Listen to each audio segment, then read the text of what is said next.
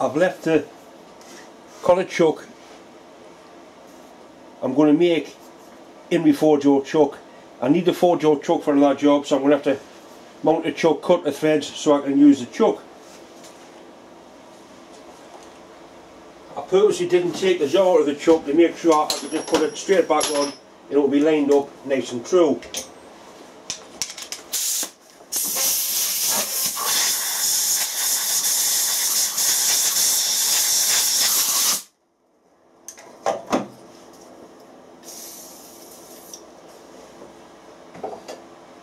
Quite a heavy lump when it's got that big bit of bar in it.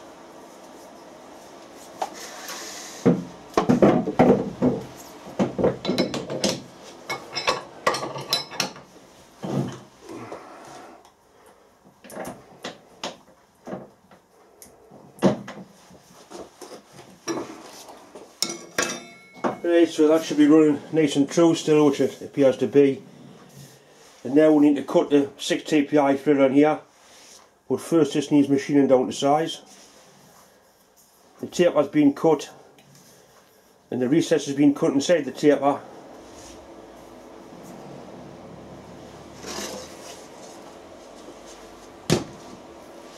We need to replicate that, put those threads on the end of there. First thing to do will be to turn it down to the outside diameter of the threads, which is 94.5mm. I'll measure it again just to make sure, but I did write the size down.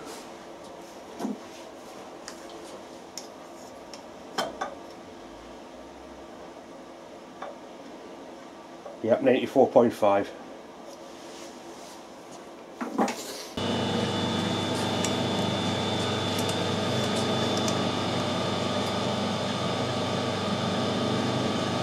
Basically I need 12mm taken off that. When I cut the threads on this part, the job actually moving the chuck, I did have a smaller chuck, but just to make sure that this can't move, I'm going to put a centre into it, which is basically the dummy mandrel I made to cut the taper against.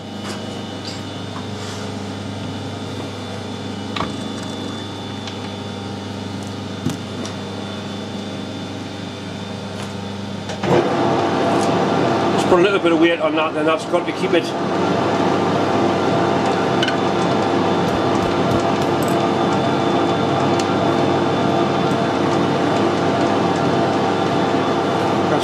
square. I've got to stop it, that'll help stop it from moving.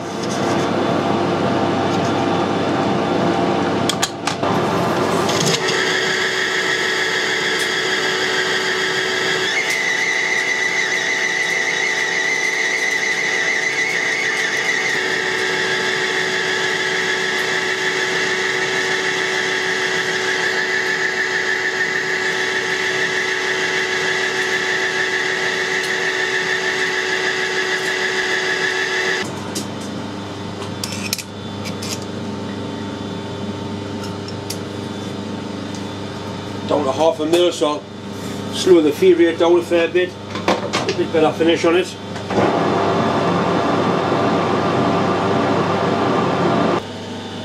Right, that's down to size now, and we need 16mm thread on, so I'll just use the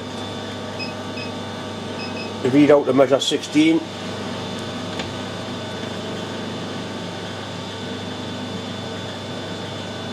That's 16 there. So from here that diameter is turned down to 88mm.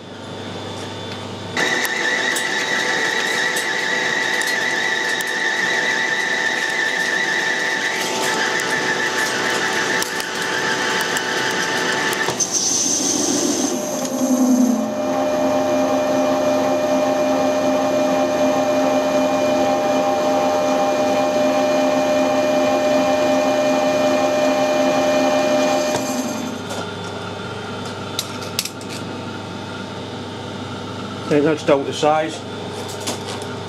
I'm just going to tidy up that radius there and put a little chamfer on that side there, just for the thread cutting tool to run into and out of.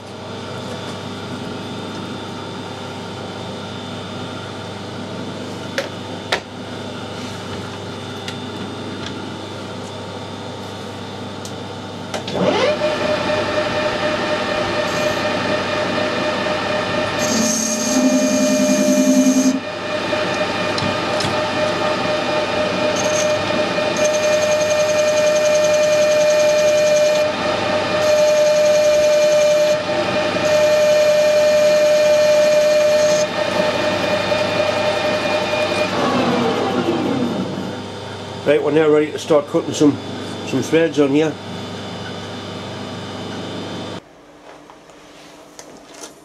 This is what I call the dirty end of the lathe, where the change wheels live. I've showed it before. This being an imperial lathe, we need to put a compound gear tray in to allow it to cut the imperial thread. That's the conversion gear, that's a gear I made, that's a 63 tooth gear. I've got a chart and it tells me I need a 50, driving a 63, which is coupled to an 80.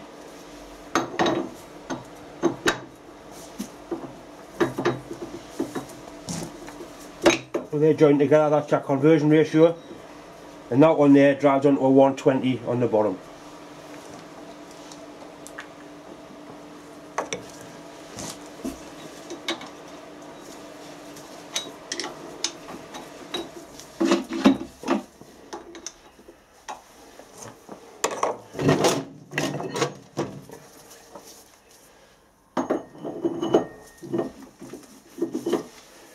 Right, so it's that one drives that one, connected to that one, which that's your gear ratio, the conversion from the metric to the imperial, and that drives that 120.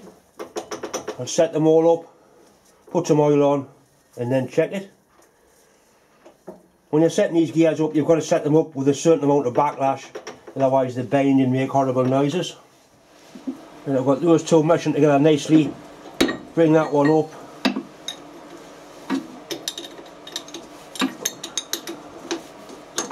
I've got some nice old workwell spanners I used to use as an apprentice.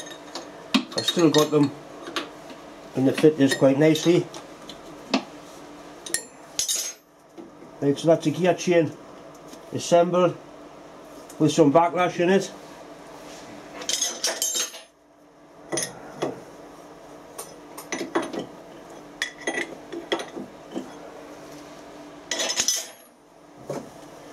I normally use motorcycle chain oil for this, but I haven't got any, so some nice thick gear oil will do.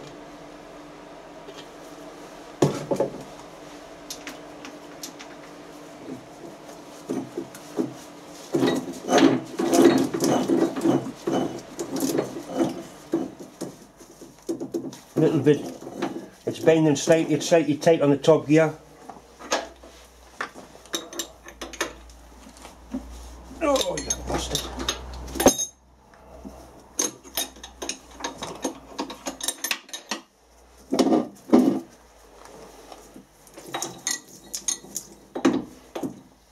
Like I say, you need backlashing and the rattle and clatter about, but that's better. Bastard.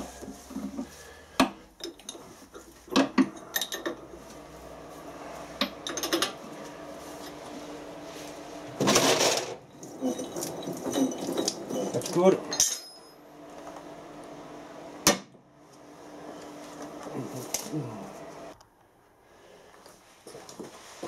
That's a stroke cutting tool we made earlier. I've got it set dead on centre height. I've got the compound slide set at 30 degrees, well 29 degrees, which is half of the 60 degree thread. What I need to do now is make sure the tool is in line with the job that way, square to the job. I've shown this before.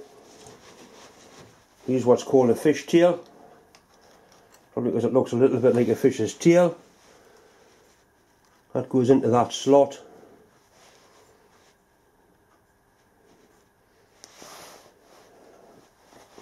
I'll bring the camera in so you can see that. Right, so the tool is a perfect fit in there, and that's square against the job, so that means that tool is going to be at the correct angle, which is 90 degrees to the job. The cut's going to be put on that way with a compound slide, so it's only going to be cutting on the front edge of the tool.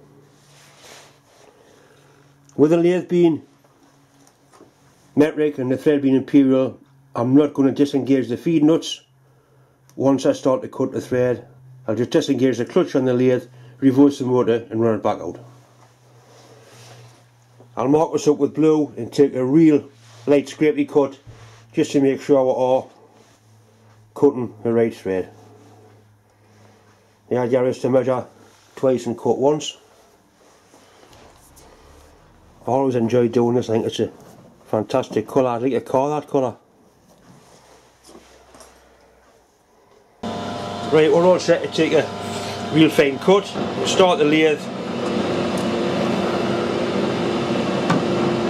Each goes engaged.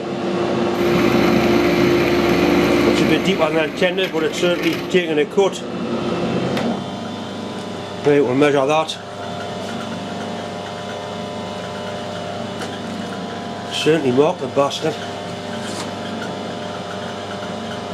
Absolutely perfect. I'll bring the camera in so you can see a little bit better. It's 6 TPI gauge, which is, as you can see, a perfect fit. So the procedure is turn out the cross side one turn, reverse the lathe motor,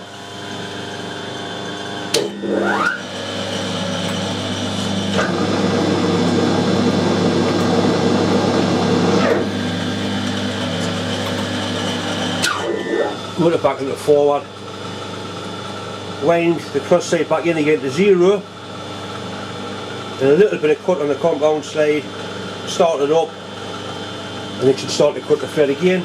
I put a little bit of cutting oil on there.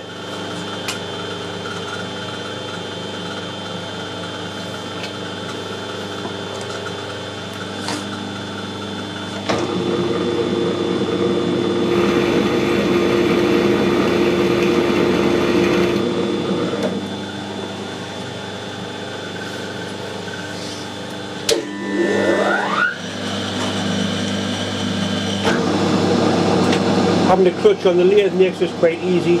Without the clutch it's not so easy.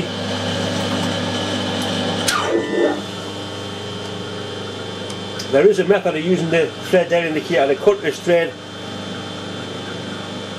but being as it's not such a short thread, I'm just going to carry on this way.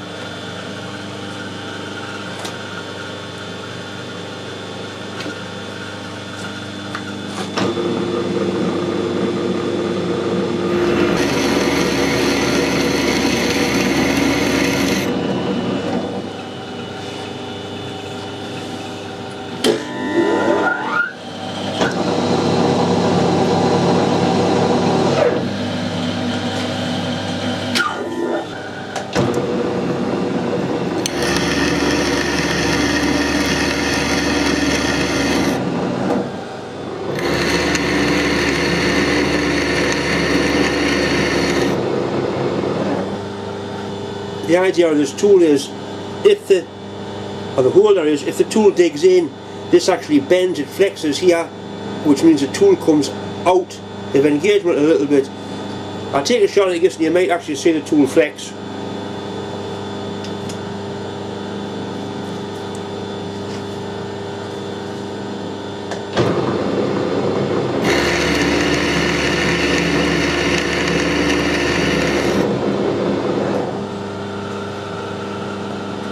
It's a really old-fashioned idea. I've seen these things, actually massive big tool holders made exactly the same as this.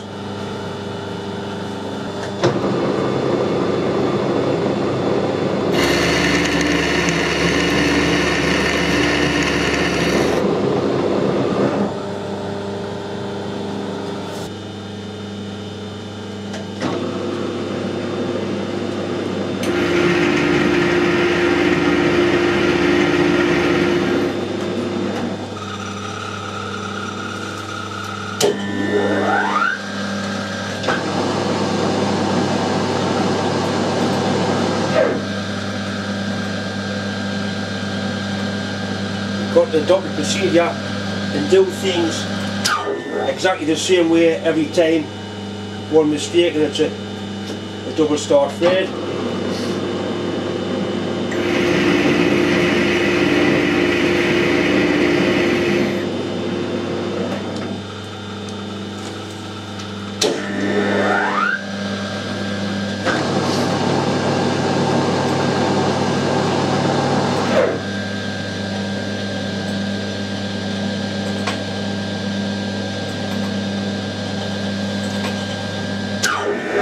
Right, so I'm going to leave it for a little bit now, and I've left it ready to take a cut. Everything's still engaged. It's ready for the next cut.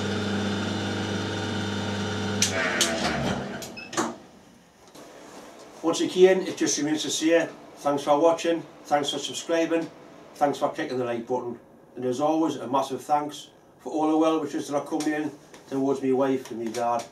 It does make a big difference. Thanks very much. Oh, and a massive thanks to David for the new hat. I've always wanted one of these, now I've got one. Thanks very much.